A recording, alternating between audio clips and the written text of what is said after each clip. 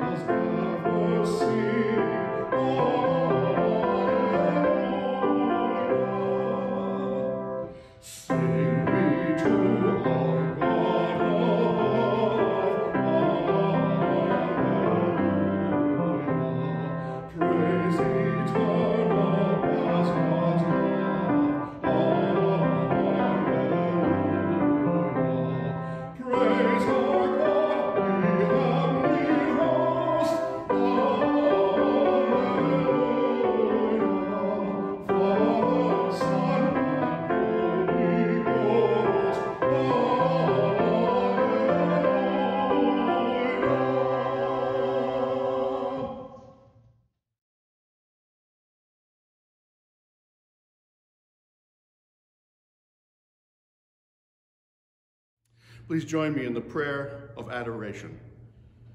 Glory to you, O God, on this day you won victory over death, raising Jesus from the grave and giving us eternal life. Glory to you, O Christ. For us and for our salvation, you overcame death and opened the gate to everlasting life. Glory to you, O Holy Spirit. You lead us into the truth. Glory to you, O blessed Trinity, now and forever. Amen.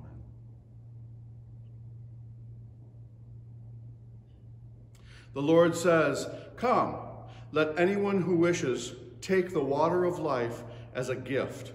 Trusting in God's grace, let us confess our sin." Almighty God, in raising Jesus from the grave, you shattered the power of sin and death. We confess that we remain captive to doubt and fear, bound by the ways that lead to death. We overlook the poor and the hungry, and pass by those who mourn. We are deaf to the cries of the oppressed, and indifferent to calls for peace. We despise the weak and abuse the earth you made. Forgive us, God of mercy. Help us to trust your power to change our lives and make us new, that we may know the joy of life abundant given in Jesus Christ, the risen Lord.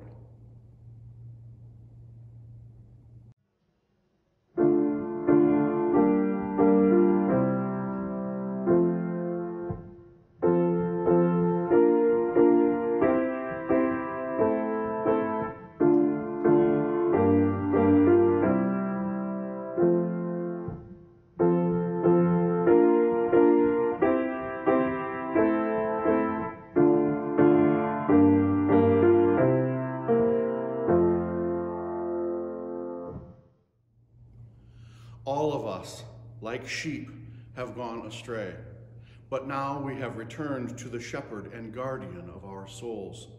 In the name of Jesus Christ, we are forgiven. Thanks be to God. Amen. Let us pray. Living God, with joy we celebrate the presence of your risen word. Enliven our hearts by your Holy Spirit, so that we may proclaim the good news of eternal and abundant life through Jesus Christ our Lord. Amen. Our first reading is from the book of Acts, chapter 10, verses 34 to 43. Then Peter began to speak to them. I truly understand that God shows no partiality, but in every nation, anyone who fears God and does what is right is acceptable to God.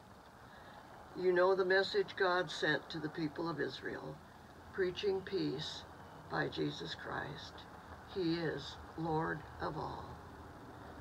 That message spread throughout Judea, beginning in Galilee after the baptism that John announced, how God anointed Jesus of Nazareth with the Holy Spirit and with power, how he went about doing good and healing all who were oppressed by the devil, for God was with him. We are witnesses to all that he did, both in Judea and in Jerusalem. They put him to death by hanging him on a tree, but God raised him on the third day and allowed him to appear, not to all the people, but to us who were chosen by God as witnesses, and who ate and drank with him after he rose from the dead.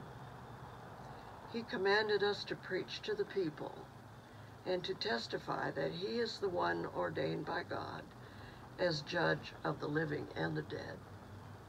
All the prophets testify about him, that everyone who believes in him receives forgiveness of sins through his name.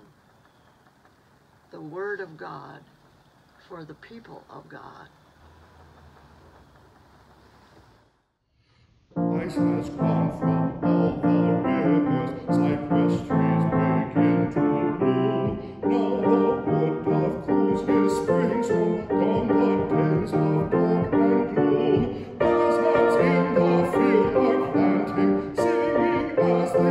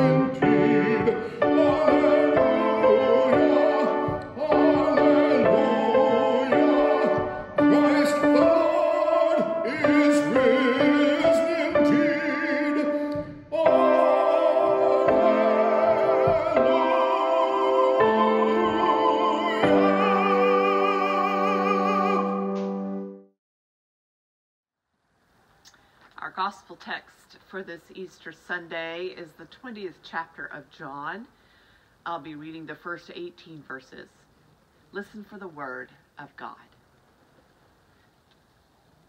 Early on the first day of the week, while it was still dark, Mary Magdalene came to the tomb and saw that the stone had been removed from the tomb.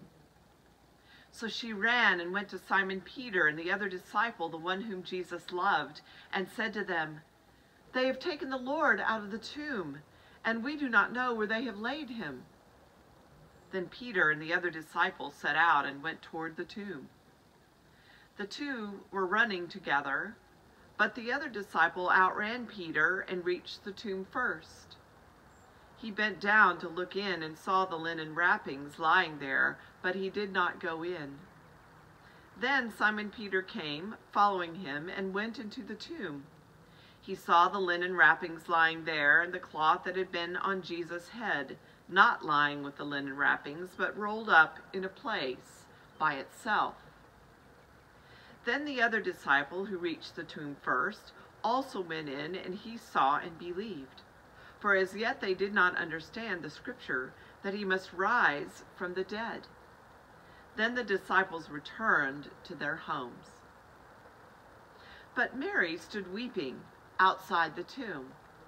As she wept, she bent over to look into the tomb, and she saw two angels in white sitting where the body of Jesus had been lying, one at the head and the other at the feet. They said to her, "Woman, why are you weeping?" She said to them, "They have taken away my Lord, and I do not know where they have laid him." When she had said this, she turned around and saw Jesus standing there, but she did not know that it was Jesus. And Jesus said to her, "Woman, why are you weeping? Whom are you looking for?" Supposing him to be the gardener, she said to him, "Sir, if you have carried him away, tell me where you have laid him, and I will take him away." Jesus said to her, "Mary." She turned and said to him in Hebrew, "Rabboni," which means teacher. Jesus said to her, "Do not hold on to me, because I have not yet ascended to the Father, but go to my brothers and say to them, I am ascending to my Father and your Father, to my God and your God." Mary Magdalene went and announced to the disciples, "I have seen the Lord," and she told them that he had said these things to her. The Gospel of the Lord. Praise to you, O Christ.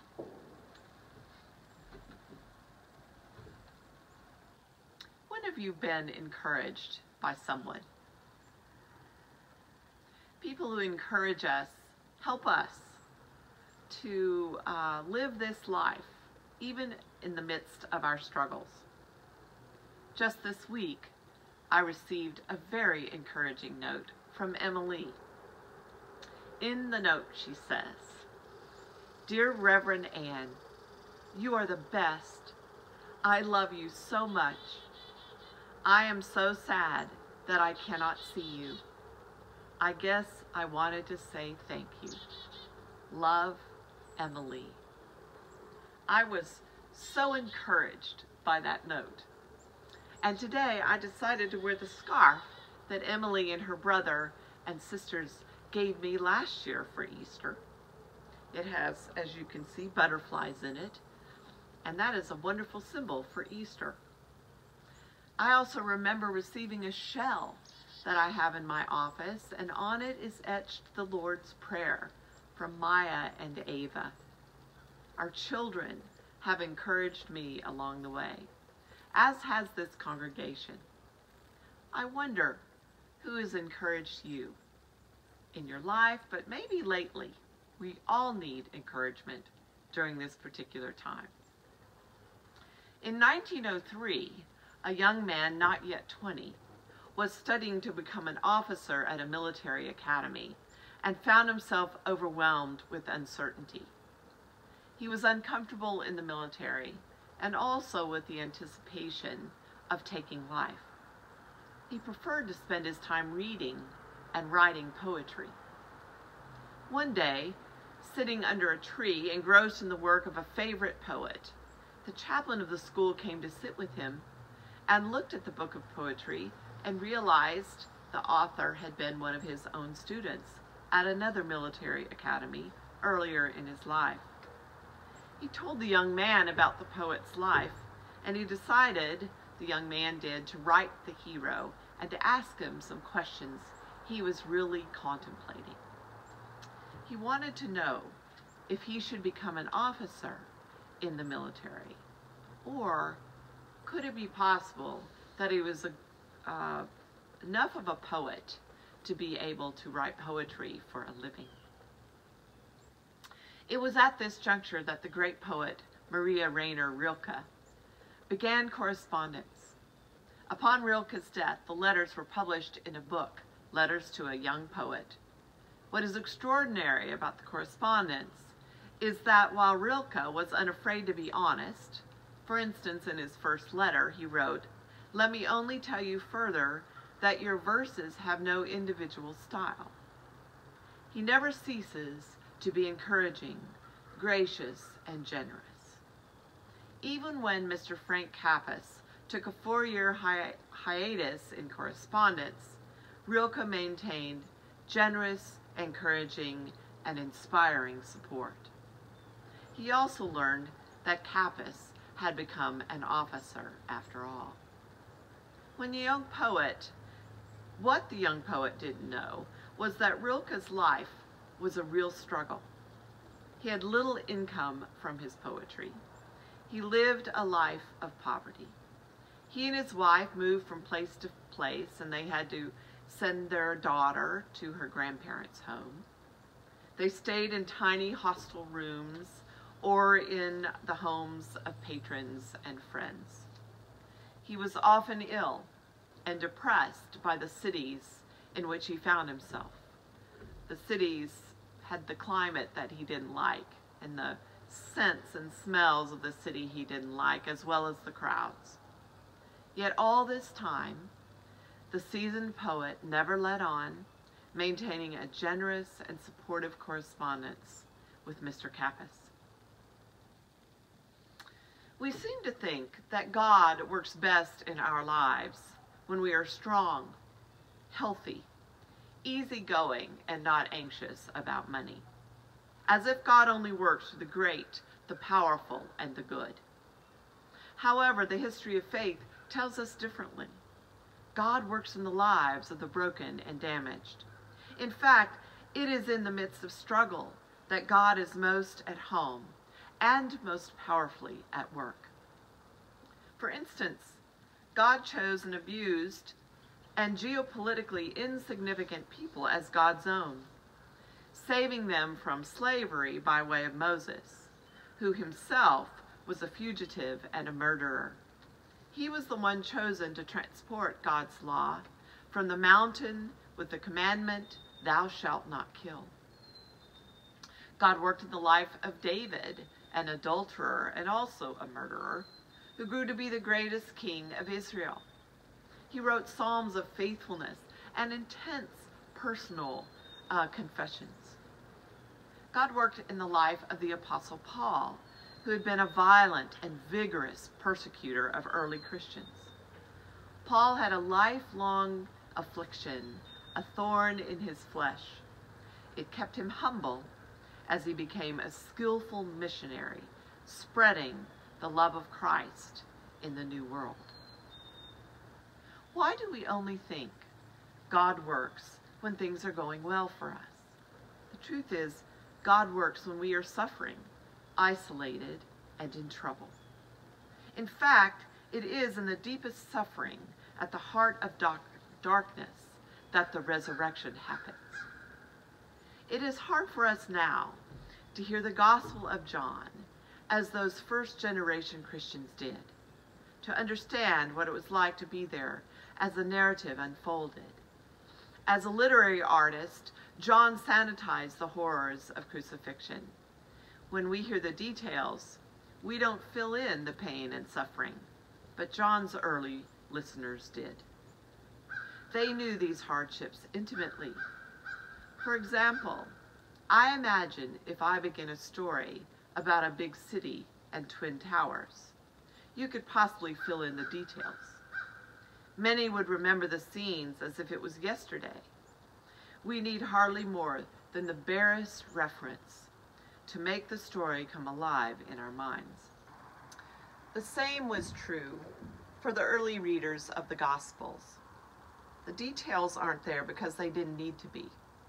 Crucifixion was Rome's favorite tactic of state terrorism. Thousands of people were publicly crucified every year. All of John's early readers would have seen crucifixions and been traumatized by them. There was violence attached to every detail that John recalls. Sights they had witnessed, sounds they could not unhear, memories of friends, family or acquaintances killed in the same way, the grief and fear that rose before their eyes at just the merest word. So likewise, we don't feel the fear that rose up in Mary Magdalene when she thought the Romans had taken the body of Jesus. We don't feel the shudder run through our bodies or the bile come up in our throats.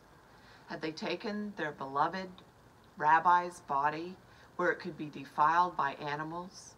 It was the worst sacrilege imaginable, a revulsion the Romans often employed to further shock and terrorize. Here is Mary, overwhelmed with grief and shock, now pleading with the gardener to tell her where she could find the rabbi's body. And it is right here, at the deepest moment of her suffering, when things could hardly get any worse, that the resurrection happens. She hears the voice she thought she'd never hear again, speaking her name. When we separate the joy of resurrection from the pain of crucifixion, we miss out on the truth God revealed, that nothing can separate us from God's love in Jesus Christ. Not the deepest pain or the worst trauma, the darkest depression, the most desperate sin, not hardship or addiction or death, not even a novel virus wreaking havoc in the world. Christ is with us through it all. Suffering can do nothing to stop God's longing for us. God is determined to offer new life, and does so graciously in the darkest moments of our lives. Christ is with us, weeping with us, suffering with us, and yet is eternally undiminished in hope for us. It is this resurrection hope that sets Mary on fire for her faith. She becomes a leader and models that which has sustained Christians through enormous struggles over the centuries. The Reverend Tom R. remembers eating dinner with his brother Gene. Gene was born a special needs kid. At 57, he thinks like a 5-year-old. He loves to watch reruns of Chips and Emergency. He loves when I tell the congregation about him, R. says. He knows my name, but he calls me Buddha. His dream is to drive a car. A red one is preferable. At 57 years old, he just wants to drive. We were eating at his favorite restaurant, Shoney's Big Boy. Do you know that one? We ordered the cholesterol plate. We were talking about the trips he would take when he got his red car. I'll never forget this moment. He asked me, "Buddha, do you think I'll ever drive a car?" "Yes, Gene. Yes, I do." Now, I know he will never drive a car, but that's not what he was asking me, not really. He was asking me, will there ever be a day when all that has gone wrong will be made right? Will there ever be a day when everything that has fallen apart will be put together? And will there ever be a day when God will repair that which we cannot heal? Tom said, I said yes. God will do for you and for me and for us, for all. Because the love of God witnessed in the resurrection of Jesus Christ is a transforming love that will never let us go. And we will not simply live with God. We will be who God created us to be. I invite you to see yourselves as God sees you. People full of resilience and possibility. And yes, I do believe someday that we will all drive a red car. To God be the glory. Amen.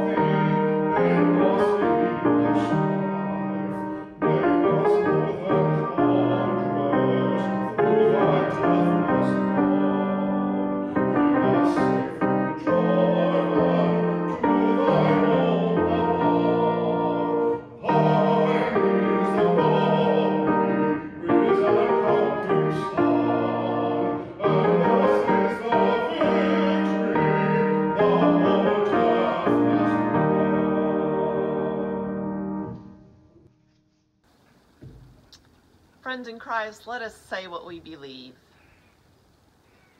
This is the good news which we have received, in which we stand, and by which we are saved, if we hold it fast, that Christ died for our sins according to the Scriptures, that he was buried, that he was raised on the third day, and that he appeared first to the women, then to Peter and to the 12, and then to many faithful witnesses. We believe that Jesus is the Christ, the Son of the living God.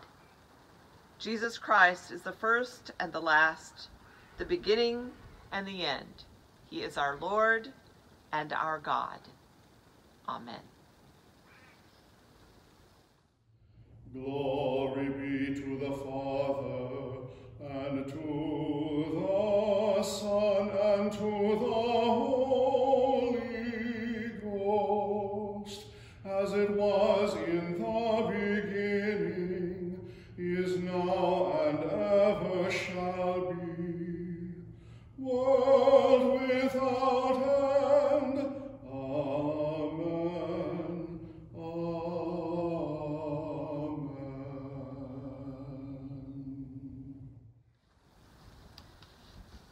belong to Jesus Christ.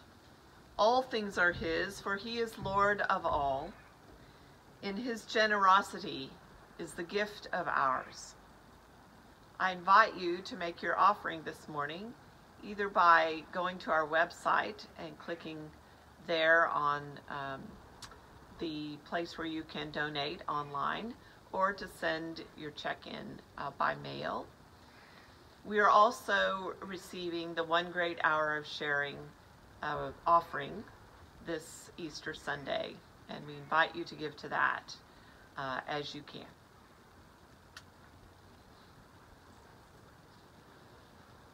Friends, this is the joyful feast of the people of God. They will come from east and west and north and south to sit at table in the kingdom of God. This is the Lord's table. It's not the table of our denomination or of this particular church. All who trust Christ are welcome to partake of the meal he has prepared. The Lord be with you. Lift up your hearts. Let us give thanks to the Lord our God. Let us pray. It is truly right and our greatest joy to give you thanks and praise, eternal God, creator and ruler of the universe. At your word, the earth was made and spun on its course among the planets. Your hand formed us from the dust of the earth and set us among your creatures to love and serve you. When we were unfaithful to you, you kept faith with us. Your love remained steadfast. And when we were slaves in Egypt, you broke the bonds of our oppression, brought us through to the sea of freedom, and made covenant to be our God. By a pillar of fire you led us through the desert to a land flowing with milk and honey, and set before us the way of life. You spoke of love and justice in the prophets. And in the Word made flesh, you lived among us, manifesting your glory. He died that we might live, and is risen to raise us to new life. Therefore we praise you, joining our voices with the angels and archangels, and with all the faithful of every time and place, who forever sing to the glory of your name. Holy, holy, holy Lord, God of power and might, heaven and earth are full of your glory. Hosanna in the highest. Blessed is he who comes in the name of the Lord. Hosanna in the highest. You are holy, O God of majesty, and blessed is Jesus Christ, your Son, our Lord, whom you sent to save us. He came with healing in his touch, and was wounded for our sins. He came with mercy in his voice, and was mocked as one despised. He came with peace in his heart, and met with violence and death. By your power he broke free from the prison of the tomb, and at his command the gates of hell were opened. The one who is dead now lives. The one who was humbled himself is raised to rule over all creation. The Lamb upon the throne, the one ascended on high, is with us always, as he promised. And remembering all your mighty and merciful acts, we take this bread and this cup from the gifts you have given us, and celebrate with joy the redemption won for us in Jesus Christ. Accept this, our sacrifice of praise and thanksgiving, as a living and holy offering of ourselves, that our lives may proclaim the one crucified and risen. Great is the mystery of faith. Christ has died. Christ is risen. Christ will come again. Gracious God, pour out your Holy Spirit upon us and upon these your gifts of bread and cup, that the bread we break and the cup we bless may be the communion of the body and blood of Christ. By your Spirit, make us one with Christ, that we may be one with all who share this feast, united in ministry in every place. As this bread is Christ's body for us, send us out to be the body of Christ in the world. And in this silence, gracious God, hear the prayers of our hearts for your world.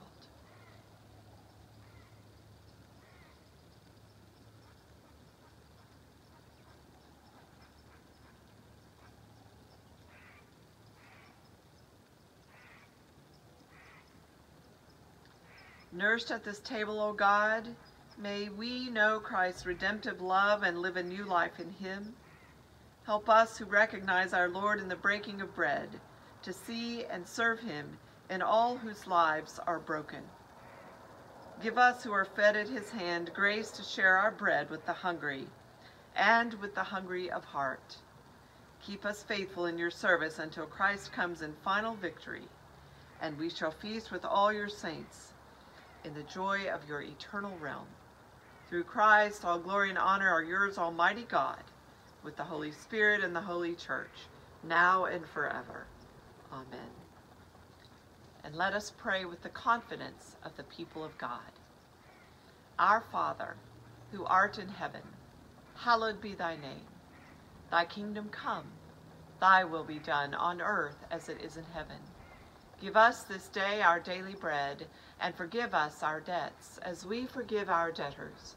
And lead us not into temptation, but deliver us from evil. For thine is the kingdom, and the power, and the glory forever. Amen.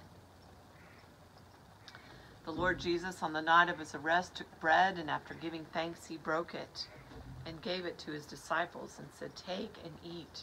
This is my body given for you. Do this in remembrance of me." In the same way, he took the cup after supper, saying, "This is the new covenant, sealed in my blood, shed for you for the forgiveness of sins. Every time you drink it, remember me." For every time we eat this bread and drink this cup, we proclaim the Lord's death until he comes again. And friends, he will surely come again. These are the gifts of God for the people of God.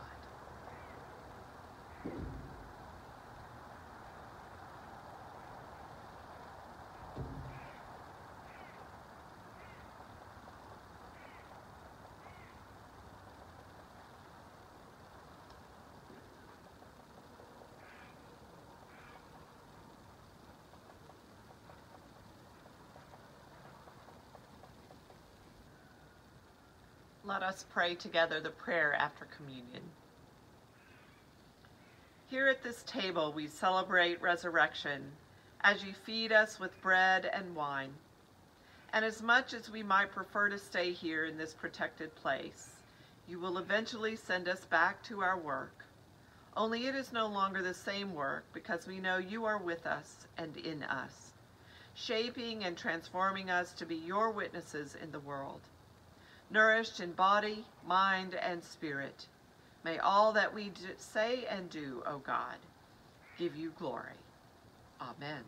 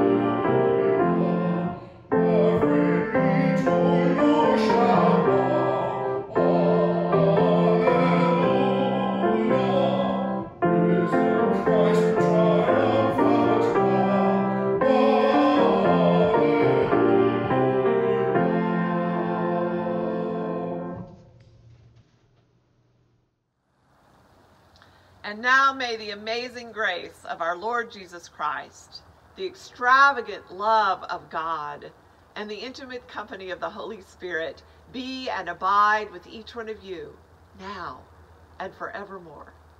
Amen.